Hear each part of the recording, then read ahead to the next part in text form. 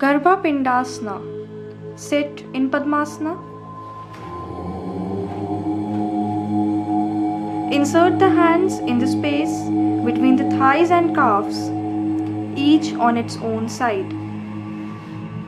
Push the arms forward till the elbows can be easily bent. Exhale.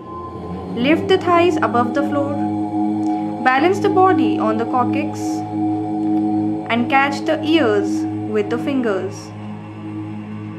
Remain in this pose for about 15 to 30 seconds with normal and even breathing.